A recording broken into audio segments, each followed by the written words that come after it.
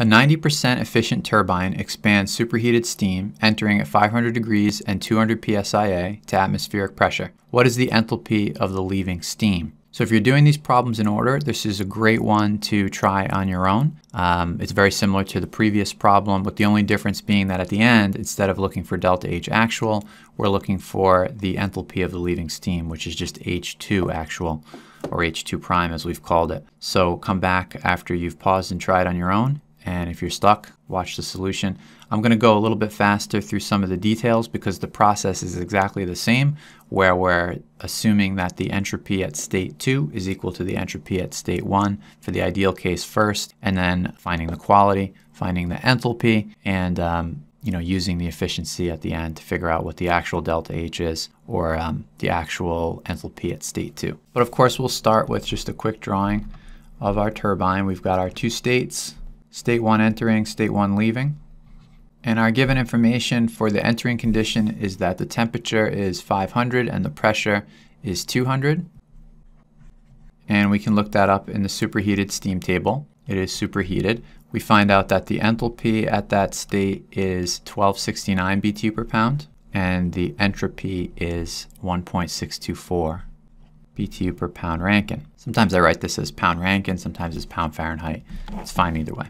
So now we're going to make that starting assumption that S2 equals S1, so the same entropy for the ideal case, but the pressure at 2 is different. It's atmospheric pressure, which is 14.7 psia. So now we're going to go to the saturated steam table and go to the ones organized by pressure, go to the line for 14.7 psi, and we're going to look up the enthalpy and entropy values HF, HFG, SF, and SFG for state 2. SF is 0.3122. SFG is 1.44443, a lot of fours there. HF is 180.18, and HFG is 970.07. And the first thing we're going to do is find the quality at state 2. And this is state 2 ideal because it's on the basis that the entropy at state 2 is the same as the entropy at state 1, which we know is a temporary assumption since the turbine is only 90% efficient. So that's going to be S2 minus SF over SFG, which is 1.624, and I'll skip the units for this part, minus SF, which is 0.3122, over SFG, which is 1.4443, and that gives us a quality of 0.908.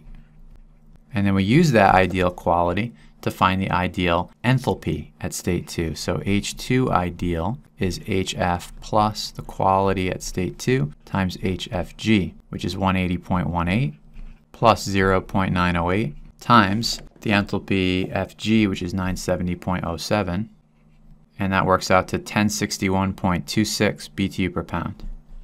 So now we're ready to apply the efficiency of the turbine, which is 90%. So we can say that the efficiency equals H1 minus H2 ideal divided by H1 minus H2. Ideal is in the denominator, so the numerator is H1 minus H2 actual, and the denominator is H1 minus H2 ideal. So the accent mark should go up top to represent actual. So now if we want to do the algebra here, we multiply both sides by the ideal enthalpy, H1 minus H2, and then we've got to add H2 over to the other side.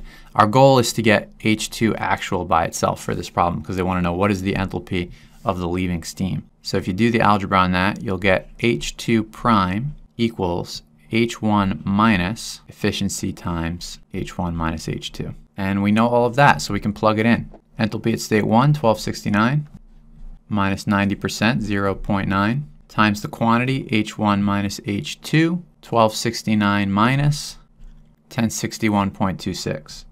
And we find H2 actual equals about 1082 BTU per pound. And just for a sense check, we can kind of compare that to 1061. If the enthalpy at state 2 had gotten down as low as 1061, then we'd have 100% isentropic efficiency, but we do not. It does not get quite that low. It only gets down to 1082, and that's why the efficiency is only 90%. So the best answer choice is C. Would you like to have more solution videos like this one so you can pass the PE exam? Click the link in the description below to take your next step toward becoming a licensed professional engineer.